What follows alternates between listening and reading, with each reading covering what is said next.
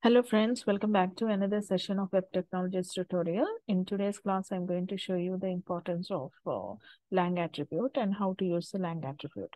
So this is the notepad. So inside the notepad, I'm just will show you how to put in the lang attribute. Okay, so how to use lang attribute. Okay, fine. So what's the purpose of the lang attribute? So the lang attribute specifies the language of the element's content. Okay. So it specifies the language of the element's content. And where we need to give this lang attribute? We need to give this lang attribute inside the start tag of the HTML element. So I'm giving the HTML element. So this is the start tag of the HTML element. First, I will show you without giving the lang attribute, and then I'll show you what will happen when you give the lang attribute. So inside the body element, so I'm taking one H1 tag.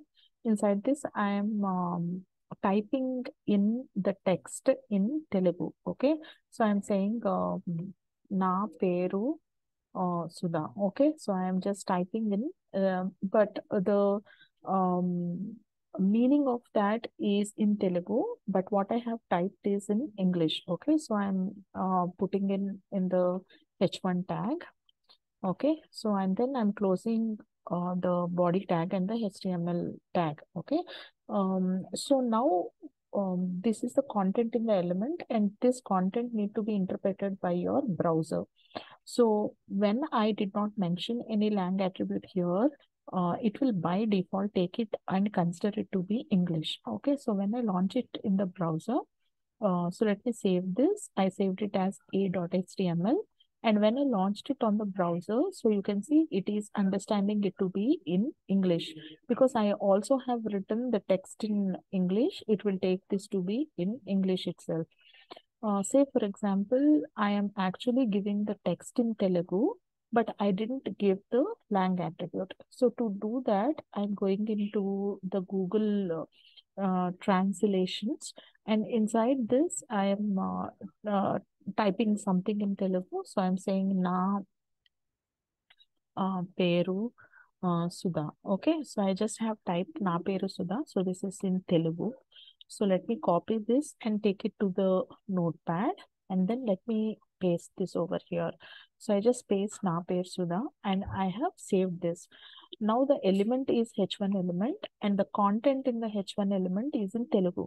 Okay, but here I didn't give what is the language of the element's content. It will again consider this to be in English. Okay, so what it will do is, so when I actually, so I saved this, and let me go to the a.html and refresh this.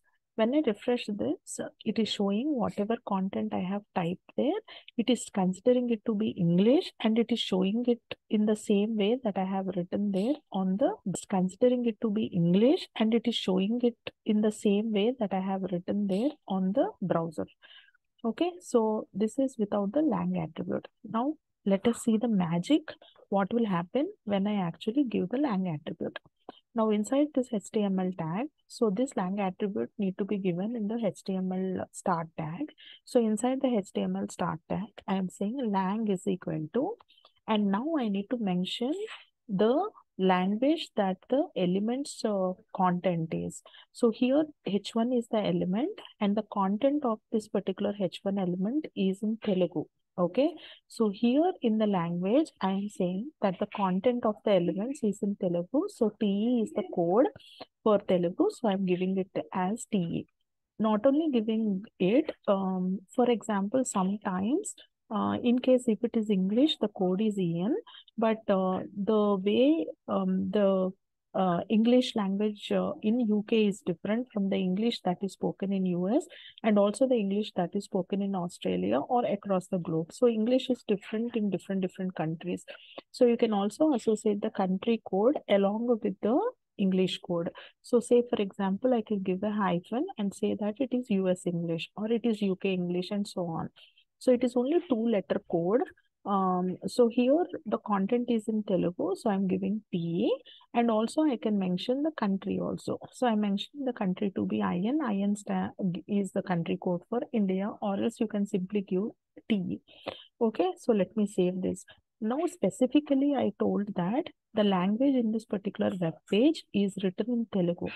Okay, so now let us see what will happen here. So let me go to the browser, and as I refresh, you can see I got a drop down box over here, which is telling me translate page from Telugu. Okay, because I said like the language is in Telugu. So now it is asking me like, do you want me to translate the page from Telugu? And it is giving you to which language you want to translate this to. So it is saying translate to. Okay, so you can translate to any of the language that you speak. So here I'm giving it as English. Okay, so I want to translate the Telugu page into English page, and as I click on translate, you can see that here also it is showing me the status that it is translated, and here it is showing me my name is Sudha. Okay, so it is translating this Telugu na peru Sudha in English, which is my name is Sudha. I haven't given my name is Sudha here. Okay, but the web page is translating. Okay, your browser is translating the Telugu into English, but this did not happen when I didn't give this lang attribute in the HTML. Okay, so I hope everybody understood the concept of giving lang attribute inside your HTML. So I hope this video is helpful to you. Thank you for watching.